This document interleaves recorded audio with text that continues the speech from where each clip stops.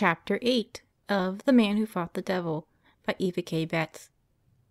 In one of his earliest sermons in Ars, Father Vianney explained why he preached so bitterly against the evil in his parish, why he marshaled all his powers to do battle. He could never, he explained, but must speak out against it, even if in doing so he made the people hate him.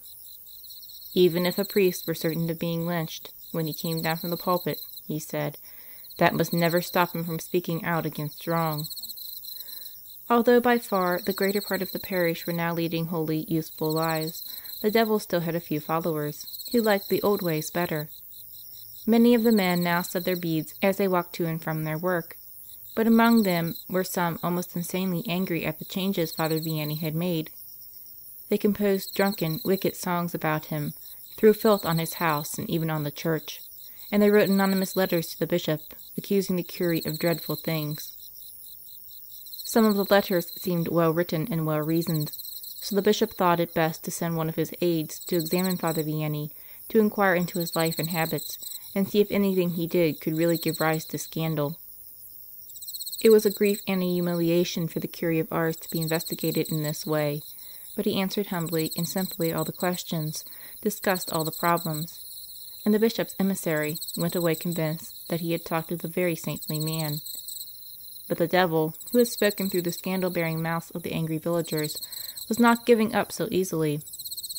It had seemed, before Father Vianney's arrival, that a large part of the citizens of Ars were headed for damnation.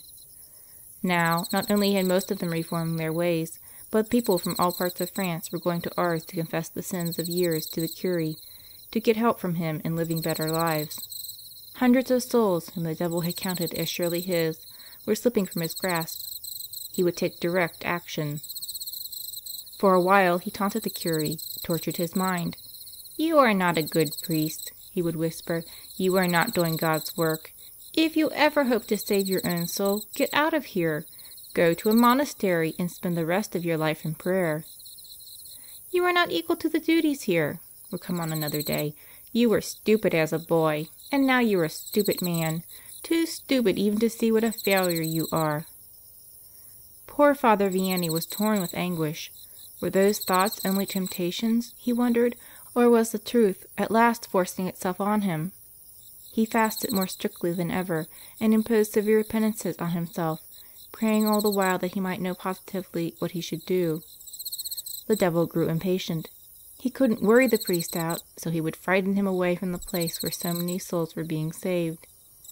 The curé had bought a house, which he was fixing up to be used as a school for girls. Here catechism would be taught. Here feet would be started on the road to heaven. The devil could not endure the thought.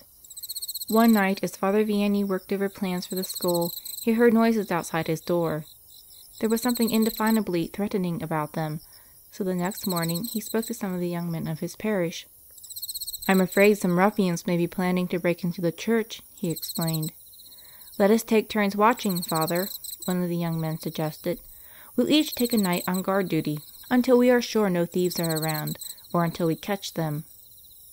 The noises continued for 2 or 3 nights, but try as they would, the self-appointed guards could not see where they came from or who might be making them.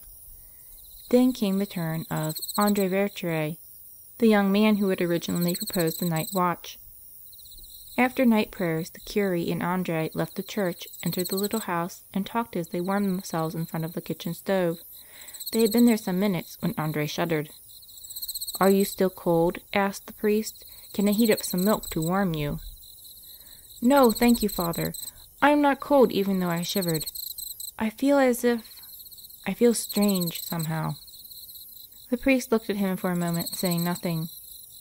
"It's 10 o'clock," he broke the silence. "I'll give you my blessing, and then we'll go to bed. I've not had much sleep lately," he added with a smile. The curé went to his room and André to his, but hardly had young Vertre closed his door when there was a great pounding on the door leading to the churchyard. André seized his gun and ran downstairs, determined that whoever was disturbing Father Vianney's rest in this way would pay dearly for his fun. Before he was halfway down the stairs there was a rattling at the door latch, and from the other side of the house a banging as if someone were pounding on the wall with a wooden hammer. Then the house began to sway and tremble as if an earthquake were beginning. Andre Vercheray yelled to the priest, Father Vianney, come out quickly! There is an earthquake, and I think the house may collapse." The priest opened his door. "You have heard the noises, then?" he asked. "Of course I heard the noises. Why else would I have run out with my gun? But it's not the noises that I'm worried about. We're wasting time talking. Let's get out before the house falls in on us." "I don't think it will fall," said the priest soothingly. "See, the trembling has stopped. We'll go back to bed." The pounding and hammering as well as the tremors recurred at intervals all through the night. Neither the watcher indoors nor some others who had hidden outside were able to catch any sign of an intruder. After about 2 weeks of such doings, Father Vianney came to a decision. This attack on his rest and his nerves was not the work of hate-filled men. It was, the curé felt certain, the work of Satan himself. Furious because so many souls he had counted as surely his were now, through Father Vianney, changing their ways and earning their salvation, the demon was striking. The priest realized that the attack was being made on him, personally, and he would have to stand up to it alone. He thanked the guards and told them not to come any more. The confessions continued, conversions mounted, and Satan became wilder and wilder in his efforts to tire out or frighten away this priest who was the cause of it all. Sometimes, just as the weary curé fell asleep, there would be a roar above his head, as if hundreds of mounted troops were galloping through the attic. Sometimes there would be shrieks and groans from inside the walls. Other nights a harsh, very loud voice would sing in the chimney of the fireplace in the curé's bedroom. "What a very ugly voice old Scratch has," Father Vianney would say to himself. "If more people heard him, fewer might listen to what he says." Sometimes the racket would continue all night. Again it would stop suddenly, only to start up louder than ever as the weary priest dozed off. "Ha, Vianney," the rasping voice would sneer. "You can't sleep and you can't pray. I'll have you yet, Vianney." Those were the worst nights, the nights when the awful voice actually spoke to him, taunted him. But the devil was wrong in one thing. The curé of Ars could and did pray unceasingly.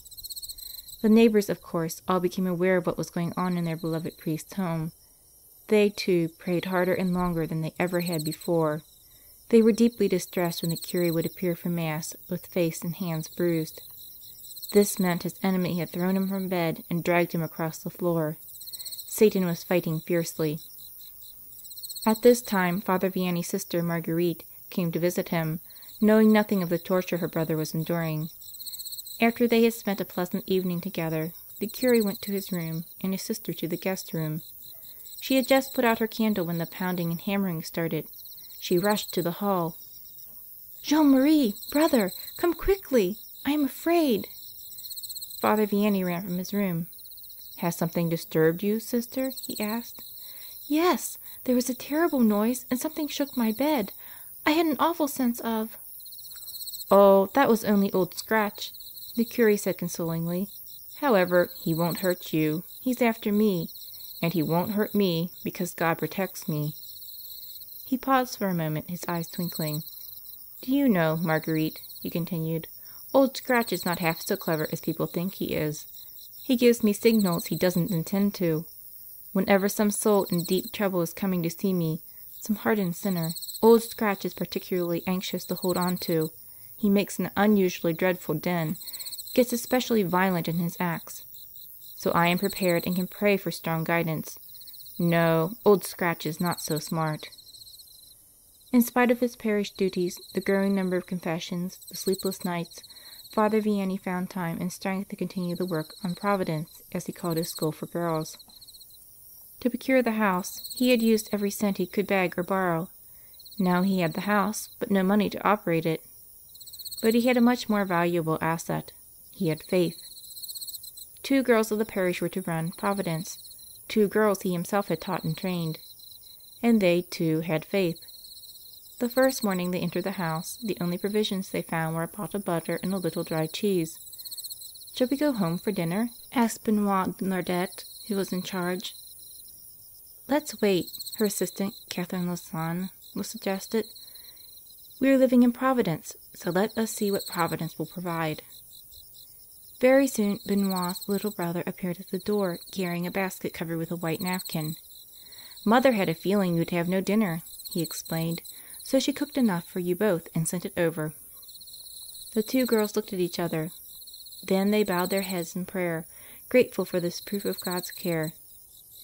We have already seen that the school had been planned as a place for the education of the girls of Ars, but from the first it was so well run, had such a fine spirit, that soon parents from outlying farms and nearby villages sent their daughters to take advantage of the Christian training which Providence offered.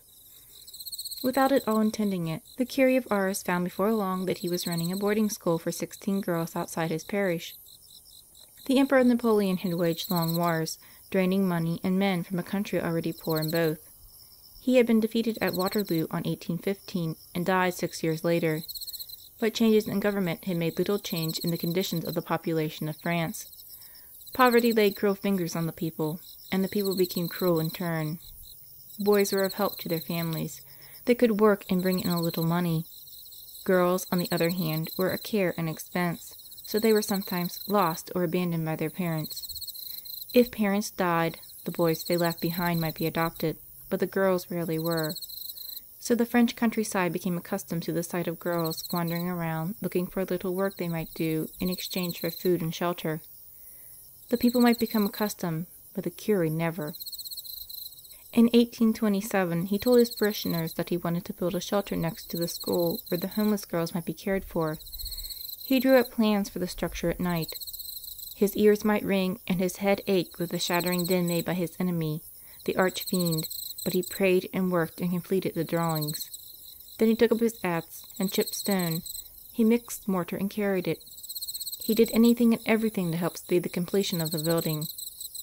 More than one fashionable lady or grand gentleman who had come out of curiosity to see the saint was startled when he was pointed out to them, for the man they saw was a shabby little workman staggering under the weight of a heavy beam or a load of planking.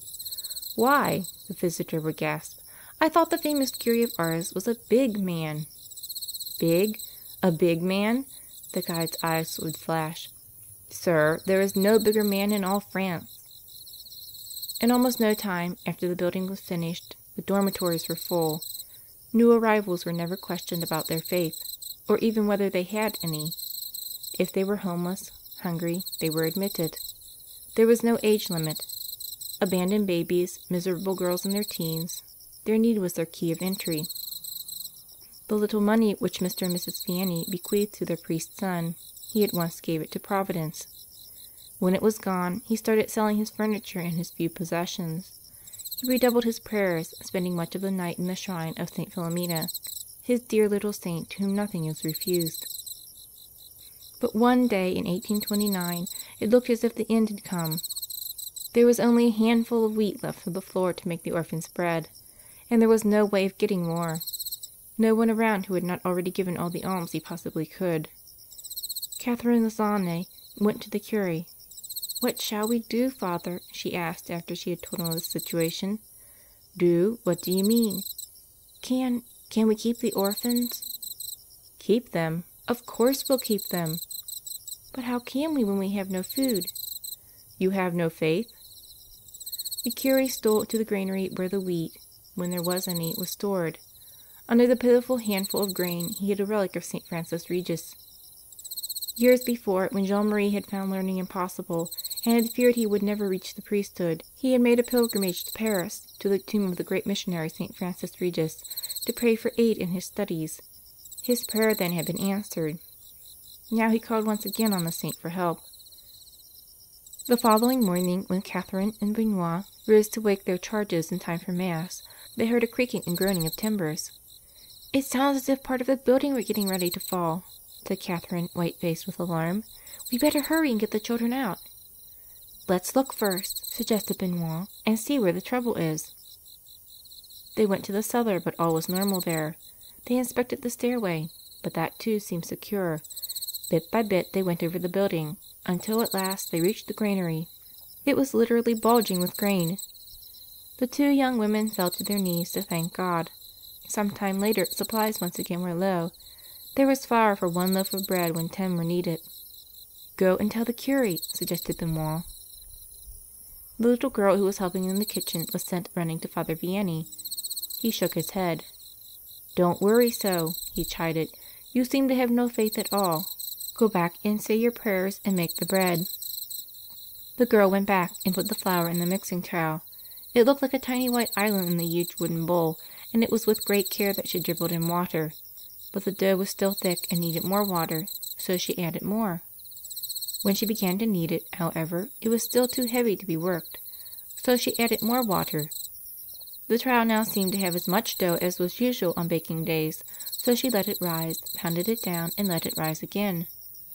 From the flour for one scant loaf, she baked 10, 20-pound loaves, all that the great oven would hold. The girls at Providence ate heartily, and said that the bread was even better than usual. They needed good food, for their days were busy ones. They learned to read and write and to figure a little. They worked in the garden, and since most of them would work either in other homes or in homes of their own, they were taught to sew and knit, to wash and iron, to spin and weave. But most of all, they learned to know and love God, to understand His commandments, and to keep them. The girls of Providence Orphanage began to be known for their sweetness and ability. When a mother needed help with her children, or a housekeeper required aid, it was to the school of the Cure of Ars that they turned. When the girls were old enough or well enough trained to leave the home, there was always a good position waiting for them. They were not permitted to leave until this was certain. They were never happy when the time for parting came, for Providence was a good and happy place, the only goodness and happiness many of them had ever known. But among their earliest lessons there they had learned obedience. So they went when the time came, and carried the results of their training with them as missionaries might. "We are the spoiled children of God," Father Vianney often told them with a smile. "When have we ever wanted anything? My children, always remember that you are constantly surrounded by the love of God. He is only waiting for you to call on it." The years went on. In 1830, the French seized Algiers. Greece broke away from Turkey and became independent again. Belgium separated from Holland, and the Polish struggle for independence began. All the world seemed in turmoil, but none of these things had any meaning for the Cure of Ars. 50, 60, 80 people a day were coming to the village to see the saint. The story of his works was spreading, to get his advice and consolation, to go to confession to him. The farm boy Jean-Marie Vianney had always loved the open air, had loved to watch the changing seasons, to walk in field and lane. Now from dawn to dusk he was shut up in an airless box, listening to stories of misspent lives, pouring himself out in advice and help. How long could he stand it? End of Chapter 8. Recording by Maria Therese.